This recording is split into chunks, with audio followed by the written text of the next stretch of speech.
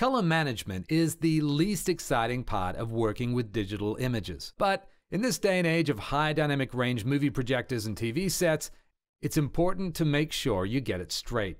So this time, Stickman straightens out color management.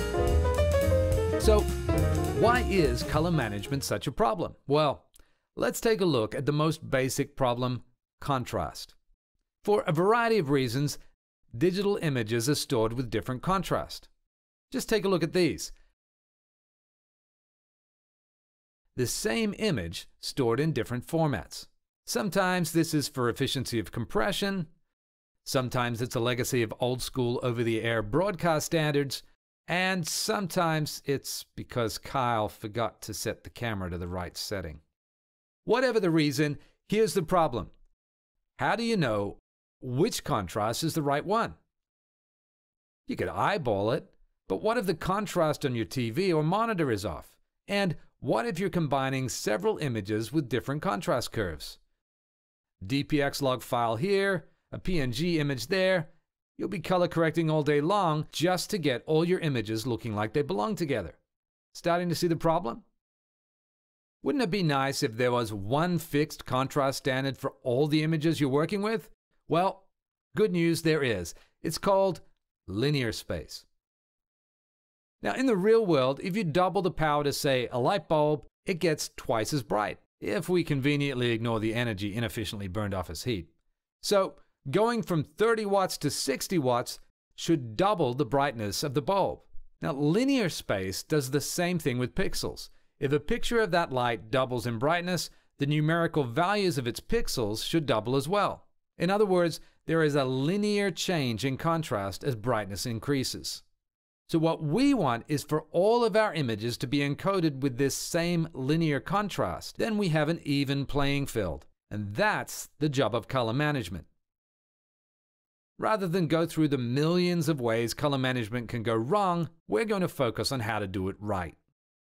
First up, the input LUT. If your source images were captured or encoded correctly, there should be some metadata indicating what kind of contrast curve was applied to the image. For example, this ProRes file was recorded on a Blackmagic camera using the Blackmagic Cinema 4K LUT. Be careful, by the way, as manufacturers release new cameras, they often update their LUTs with subtle differences in the name. You need to make sure you pick the LUT that was used when the footage was recorded.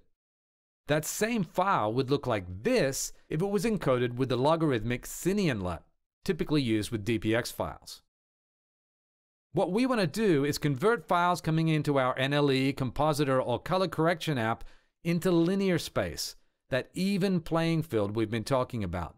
This will vary from app to app, but let's look at how DaVinci Resolve does it as an example. First, we tell Resolve to use a linear color management system. The Academy of Motion Picture Arts and Sciences have created ACES, the Academy Color Encoding System, to help with this. Now we can simply remove the contrast bias in a given image by telling Resolve what kind of LUT was used to create it.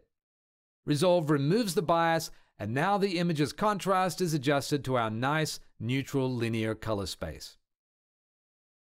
Now, unfortunately, that's not the end of the story. The image may actually look worse after you've done this. That's because your monitor has its own built-in contrast bias. So, depending on your monitor's settings, the contrast of an image could look completely different to the way it was intended to look. Solution is to apply a display LUT to the linear image on its way to your viewer to compensate for the contrast bias of the display.